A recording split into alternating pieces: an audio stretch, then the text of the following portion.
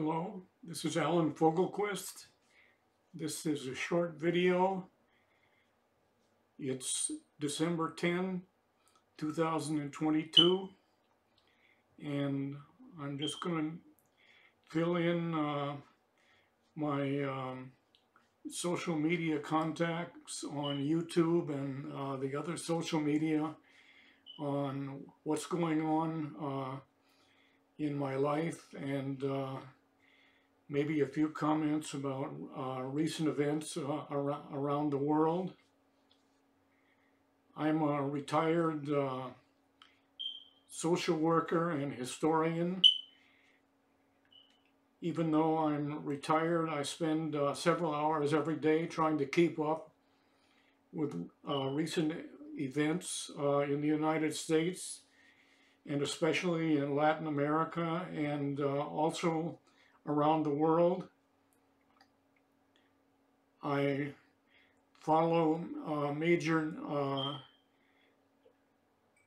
news and information media from different countries in the world, major newspapers and major television networks, as well as some of the presentations that individuals are doing on YouTube. I have a special interest in world geography. I'm fascinated. Earlier in my life, I traveled a lot more to different places. I haven't traveled a lot recently. The COVID-21 epidemic, which still isn't over, has caused me to be very careful. And so I'm just not traveling or going out. I don't go to public places. I stay at home as much as possible, and I try to find ways to continue following what's happening around the world, and also to keep myself and my wife, Layteen, entertained. We spend quite a few hours in the evening watching various movies and TV shows that are streamed from Amazon and YouTube and Netflix and other sources of movies and entertainment. We try to choose things that are better done, that are closer to the reality of life. They're not full of sensationalism and purely voyeuristic, pornographic. I don't find that entertaining at all, and I try to watch something that's not going to have gratuitous violence or straight out pornography. I don't need that in my life, and I don't think anybody does. Having said that, today, for example, I got up and I watched streaming internet news, and also videos from YouTube, and I found a couple of very good programs in Spanish about what's happening in Latin America. They were done by Deutsche Welle, the German television network, which does excellent news presentation, excellent analysis and commentary, and tries to do a comprehensive and complete job of presenting discussion and commentary and analysis of important events around the world that affect people all over the world. Of all of the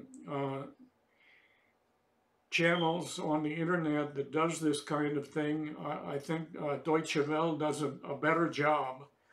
And it doesn't present an ethnocentric or nationalistic, unobjective point of view.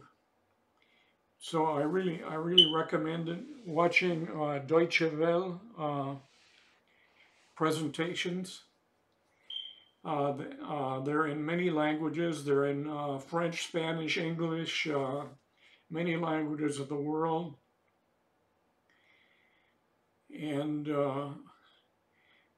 I think present-day Germany is doing a pretty good job of steering a clear course in international politics and the world.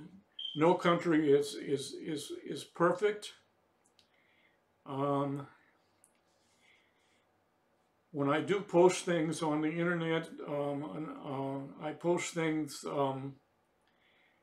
that I think have a considerable element of truth, that are based on fact, that are not some tendentious opinion or some self-justification for egregious, psychopathic, predatory, criminal exploitation or manipulation or even murder of people around the world. Another thing that I do, I've always enjoyed many different kinds of music, of many genres, from classical European music, ranging from the Renaissance through the Baroque and classical, and then the Romantic periods of complicated music presented by large orchestras and professional musicians. And I also especially like music that's well played, that has some level of complexity and skill on the part of its musicians, but which has origins in folk traditions.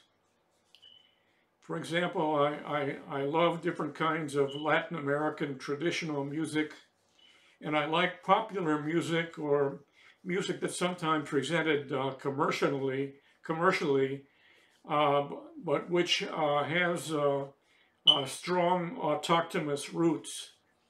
For example, Colombian dance music, porro and cumbia, but which is closer to the original roots. Of course, music developed tremendously in the course of the 20th and 21st century with the rise of the gramophone and musical recording, of radio broadcasting and television broadcasting, and now transmission through the internet, and the rise of the recording industry and the radio and international broadcasting and communication has allowed different regions of the world to broadcast their music and make it available so that it's easily available to any person who has access to a television, a radio, or a computer or tablet, or even a cell phone with access to the internet. It's now possible to listen to music from any region of the world, from any period of history, and this is something that's become increasingly available over the last 30 years, and especially over the last 10 years, so that the availability of music from different parts of the world today is something that was unheard of even 20 or 30 years ago. And the rise of the gramophone and of recordings in the early 20th century was another major revolution that made music much more available, and it made it possible to share and broadcast music all over the world. But now it's 1,000 times more possible to broadcast and share music. So these are some of the things that I do every day, and I've decided to make today a recording explaining some of the things that I'm doing and some of my major interests, which I think I share with many people around the world. I'm a firm believer that people should seek accurate information about political and economic events and about anything that affects the lives of themselves and people all over the world. And they shouldn't be completely selfish. Each person has a right to stand up for legitimate interests of or human rights of living in dignity and having enough food, clothing, and a safe and healthy place to live. These are all needs, human needs, and human rights should be based on human needs. It's true that in market economies, sometimes when the economy is functioning well, people are making a profit by doing things that benefit other people, and the fruits and benefits of what they're doing, the services they're providing, or the goods they're producing are being distributed in such a way that they're shared widely, and that the needs of all members of society or the world are being better met and served than previously. And I think this ought to be the basis of any political or economic system, and we shouldn't lose sight or forget that there is a moral and ethical component to social, political, and economic life. And that if people are pursuing their own interests in a way that also serves the interests of others, then it's not such a bad situation. But if some people are allowed to accumulate wealth and political power and totally ignore the needs of others, and this is built into the system, and the system becomes more acutely unequal and oppressive, then some kind of movement on the part of individuals and groups organizing themselves is necessary. So these are some of the themes that I think about every day, and I'm very interested in them, and pursuing these interests gives me entertainment, so I don't get bored. If I get tired of studying world history or economic phenomena, I can look at music, and I can pay attention to music and listen to it and get enjoyment out of it.